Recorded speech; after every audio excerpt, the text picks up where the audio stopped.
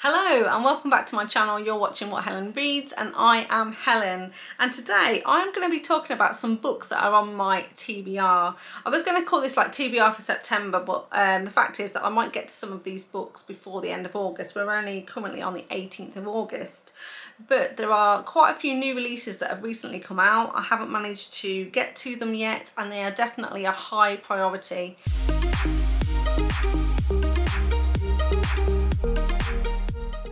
So I've got 11 to share with you today, and the first one is Burned Dreams by Neva Altja. This is a mafia romance and it's book 7 in the Perfectly Imperfect series.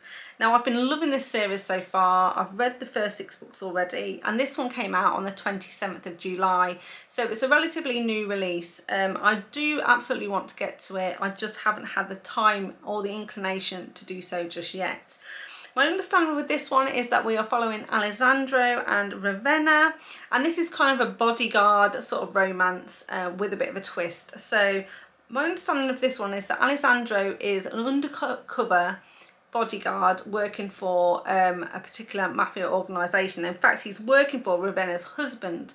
So Ravenna is actually married. So this is also potentially a cheating romance. I don't know if there's actually cheating in it, if he kills the husband before he gets around to being with her, but my understanding is very much that he is there to seek revenge, kill her husband and maybe even kill her in the process, and I guess he doesn't end up killing her because it's a romance, right? So my assumption is they get together, but it will be interesting to see what happens, how he resists, if he resists, and how they end up together. So that is number 1 on my priority list for sure. So the next one is Illicit Heir by Maggie, and this is book 3 in the Mafia Wars Island series. This one actually released on the 15th of August, so just a couple of days ago from when I'm recording this. It's available on Kindle Unlimited, and this one is, I believe, an enemies to lovers, like an accidental pregnancy. And we're following one of the brothers from this Mafia Wars Island series. He is a rival mafia family to the lady he ends up sleeping with. So I believe he goes to a pub one night in Dublin. He has a one-night stand with a lady, and then before that evening is over, she realises who he is, and then is absolutely horrified because he's a rival. He's basically, you know, in a rival mafia family. They part ways, but she finds out that she's pregnant and they end up, obviously, I'm going to assume, back together. Now I was going to read this one as an ARC, but I didn't reply to Maggie Cole's assistant in time, so I didn't actually get a copy of the ARC. So hopefully I'll get an ARC for book 4, but I absolutely want to get to this one soon and make sure I leave a review because I love Maggie Cole's Mafia Wars series overall, and we'll definitely be picking this one up. Sticking with the mafia theme, another new release is Wild Ace by Rebecca Gannon, and this will be book 5 in the Carfano Crime Family series. It was released on the 17th of August, and I have really enjoyed the first 4 books in this series as well. In this one, I believe that the heroine has given up school, or has at least put her education on hold to support her granddad, who looks after a deli. But she's been really working hard to look after him, and he basically convinces her to say, you know, you're still young, go out, have fun, have a night out, don't worry about this place. And so she goes out and has fun, and she kind of bumps into Vinny, and Vinny is basically part of the Carfano crime family. They have a night, I believe they have like, this is another one night stand, they have a one night stand, and she finds out who he is, and then tries to stay away, but Vinny is not going to let her go, and he kind of makes sure that he's there at every turn, and she just can't get rid of him. So I don't know if it's some sort of stalker romance or just he's just not going to take no for an answer. I'm not really sure, but I'm definitely intrigued to pick that one up. Then the next one is Siren by Measha, and this will be book 5 in her After End series. This is a fairy tale retelling, and this one specifically is an MMF Little Mermaid retelling, and that actually came out today, the 18th of August. So I really like Measha Stone's writing overall, and I've really liked the After End series, which has got a variety of different fairy tale retellings. I love fairy tale retellings, and her first book in this series, Beast, is the Beauty and the Beast retelling, which I absolutely loved. So really glad to see that she's continuing with this series. There's been a bit of a gap between book 4 and 5, but she's got a few more I think that she's going to put out in this series, and I'll definitely be picking it up and reading it as soon as I get the chance. And sticking with a fairy tale retelling theme, I am really keen to read Temper the Flame by Anna Fiori and Amy Pennza. This is an Beauty and the Beast retelling, so this is book 4 in their Beautiful Nightmare series, and so they've been sort of doing dark fairy tale retellings. So far we've had Little Red Riding Hood, The Little Mermaid, and basically Rapunzel, and this one is going to be Beauty and the Beast. So this is the one I've been waiting for, because as you know, Beauty and the Beast is my absolute favourite, so I'm really looking forward to it. It comes out on the 24th of August, so just a week away, and I'll be diving into that as soon as I get the chance. And then I've got another book by Anna Fiori. So this is one, it's just that she's written by herself, and it's called 10, and it's book 3 in the Temple Maze series. This one comes out on the 31st of August. This is the 3rd and final book of this series, and basically it's been an interesting sort of dark romance. It's sort of like fantasy, paranormal.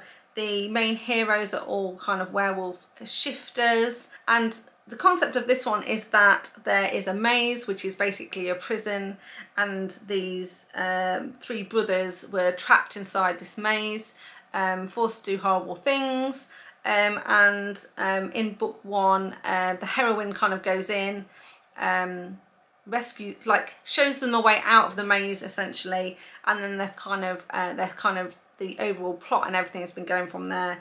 And so this is 10's story. He's one of the brothers. He's had a pretty rough time of it through the series as a whole, and in this one we get to see his relationship and his happy ever after. So very keen and excited to read that. So back to Mafia romance, and I am hoping to read Shattered Secrets by Lilian Harris. Now, I've never read anything by Lilian Harris before, but she's got quite a lot of different Mafia romances out there in a few different series, but I have I'm expecting to get an arc of this one. The book itself comes out on the 7th of September, and I think we'll get the arcs like a week before, or maybe 2 weeks before that release date, and so I'll definitely be reading this one before the 7th of September. I don't know much about this one. Like I said, I've never read anything from this author before, so I'm sort of going in blind to this, but I'm hoping that I'll really enjoy it.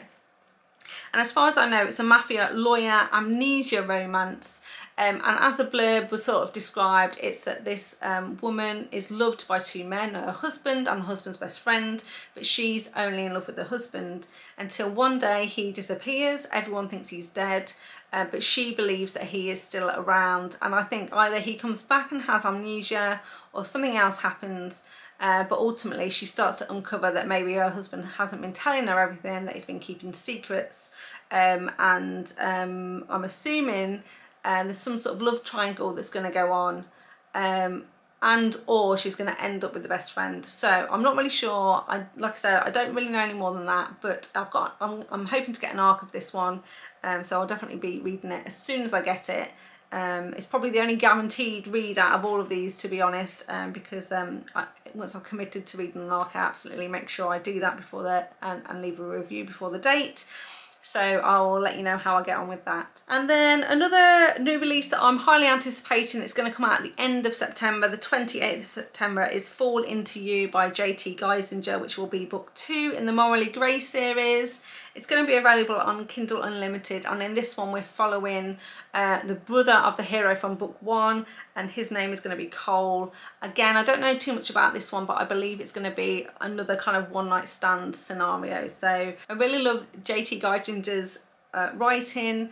I very much enjoyed book 1 in this series, so I am highly anticipating the release of this one. Another one that I really want to get to quite soon, and this is not a new release, but it's called A Lesson in Blackmail by Robichaux. It's a stalker romance, and it's also a novella, I believe. Now, the reason I want to pick this one up is one, because it was recommended by Jen from the Book Refuge. She's recommended it on more than one occasion. It's been on my TBR for ages, but then she also mentioned it again in another recent video that she's done, and I remembered that it was on my TBR, and I decided to bump it up the list. The main reason is because I'm preparing to record a stalker romance recommendation video, and I thought, actually, if this is a short novella, I can probably squeeze it in before I record that video, in which case I can include it. Hopefully, if I enjoy it and it's really good, which I expect it will be if Jen has recommended it, then I can squeeze that into my video as well and let you guys know all about it and if I'd recommend. So I'll probably read that pretty soon, maybe even this weekend. So the next one that I really want to get to is Sea of Ruin by Pam Godwin. So I have had Pam Godwin as an author on my radar for a long time. I knew I really wanted to get around to reading something from hers, and I did want to read Sea of Ruin, so that has kind of been on my TBR, the one I had my eye on. And because in the month of August there has been the historical romance, the romance readathon, but you get extra points if you read historical romances, I thought it was the perfect month to read Sea of Ruin.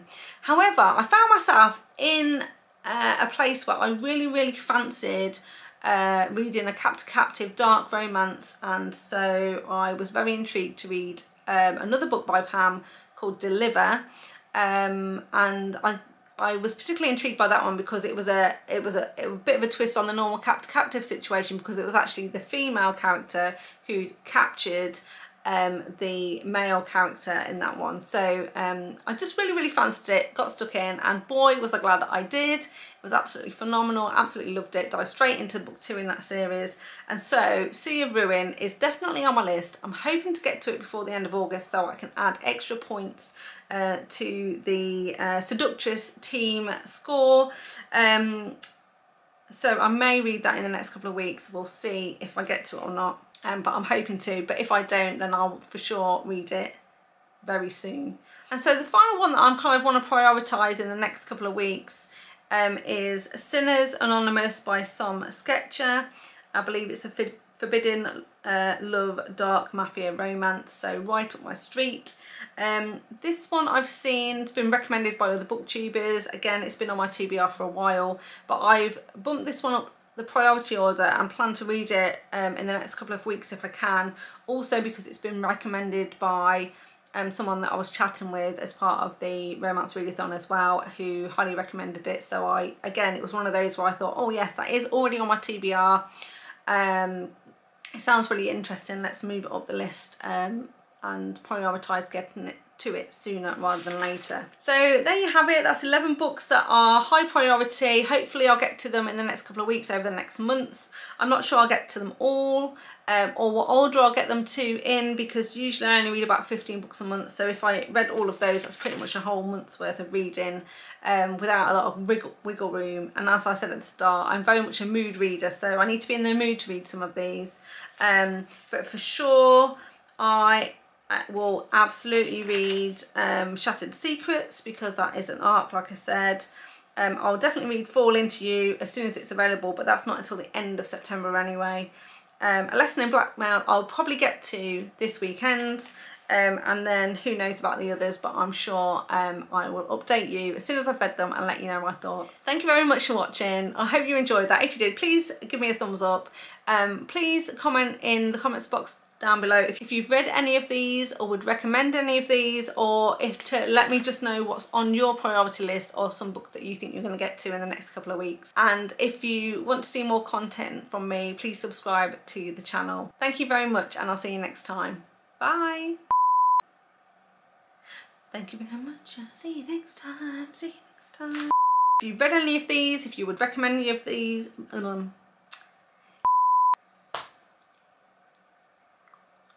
don't know what I'm doing. Another one that I really want to get to, like I mentioned at the start of this one, is, did I? No, I didn't. I mentioned that in the video I've just recorded, so I've totally forgot what I've said and which video I've said it in. I really love JT Geissinger Temper the Flame by Amy Oh, should we just start that from a scratch?